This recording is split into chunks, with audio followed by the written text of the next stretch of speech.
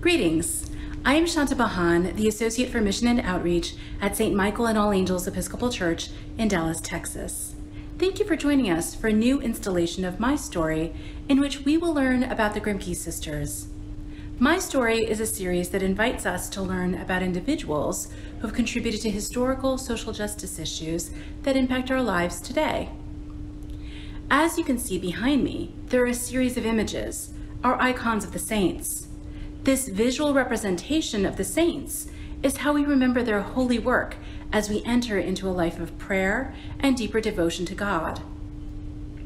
These biographical stories of historical figures, including the Grimkes, Verna Dozier, William Stringfellow, William Wilberforce, and others, serve as iconic representations of good people who sought to do the will of God despite the opposition.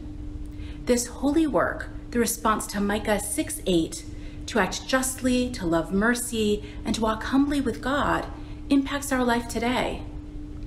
We will explore 4 questions. Who are Sarah and Angelina Grimké? What did they do?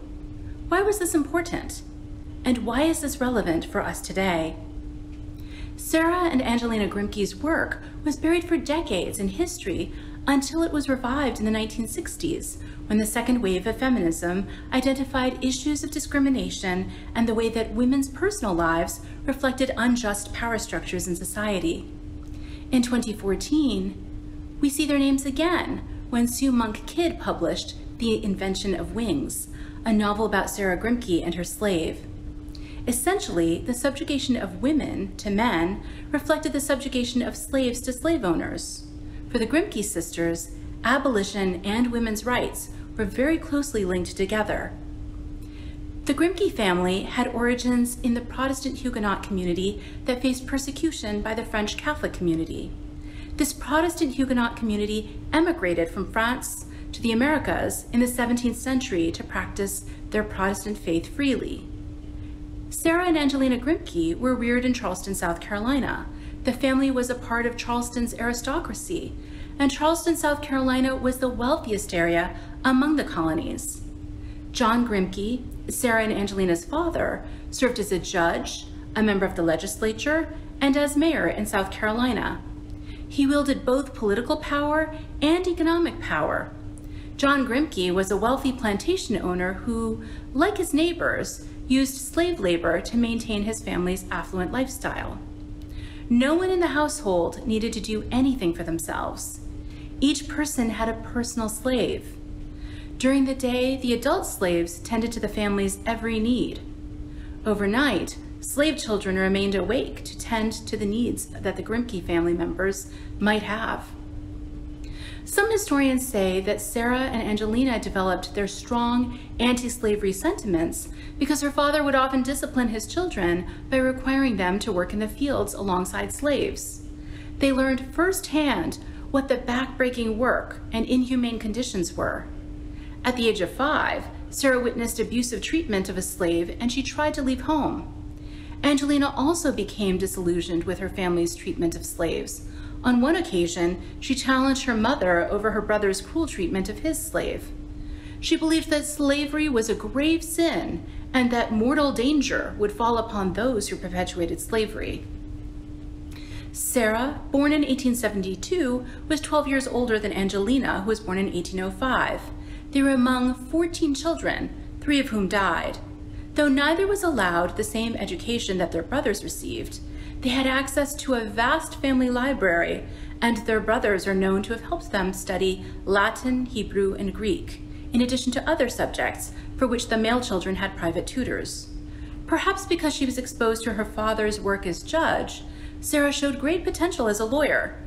Unfortunately, she was not allowed to attend law school, as her brother did, because the culture did not approve of women's higher education.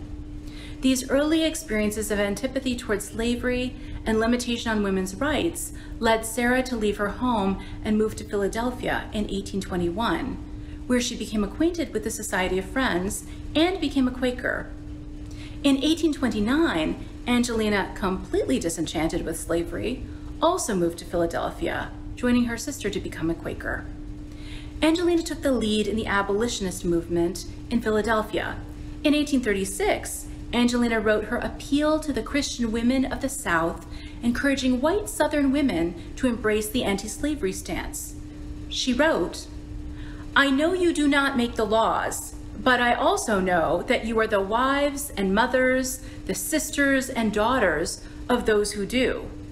And if you really suppose you can do nothing to overthrow slavery, you are greatly mistaken." Many Southerners opposed her abolitionist message, and many Northerners felt that women ought not to be writing or speaking about controversial issues like slavery.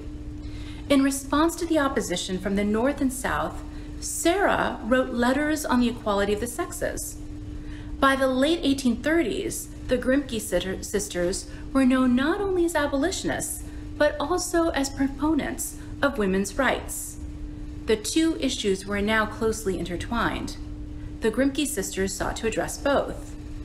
From 1837 to 1845, the Grimké sisters led the way for women to become involved with politics, even though they were not yet allowed to vote. How did they do this? Their own experience as women from a wealthy Southern slaveholding family who grew to despise the evil of slavery was a compelling narrative that drew male and female audiences at a time when women were rarely allowed to speak in public, and cultural taboos forbade women from speaking to mixed-gender audiences. Women like the Grimkés perfected the art of the petition during this era.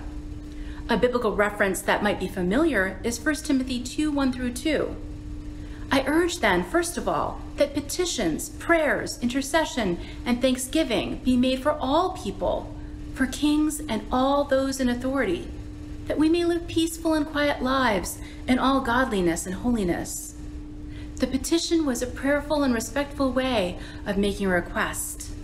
These were prayers with sincere argument against slavery or the death penalty or alcohol, and women supported these petitions by collecting signatures. These were the political version of collective prayers that were intended to be transformational for culture and society. Women who signed these petitions hoped that they could initiate new laws and policies as these documents were sent to Congress or to state legislatures. The Grimkés soon traveled to New York and Massachusetts, where their audiences swelled. In Massachusetts, they gathered 325 to 1,800 women at each gathering across at least 5 cities.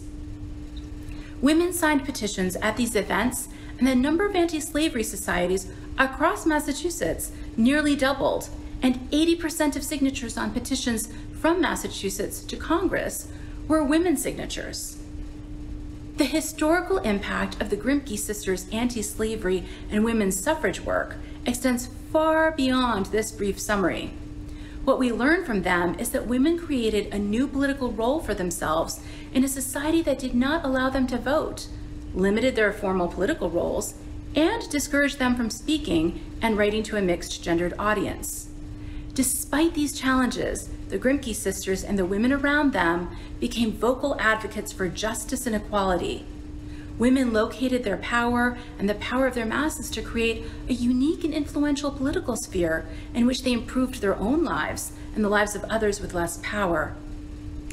Sarah and Angelina Grimké encourage us to look at the injustice in the lives of others around us and to think more deeply about what power we have to act on behalf of others. What are some of the injustices we see in our world today? I'm reminded of human trafficking in our area and around the world. How can we partner with those who are supporting survivors and remediating perpetrators? Can we advocate for a living wage? Do we seek to provide for the needs of others in practical ways?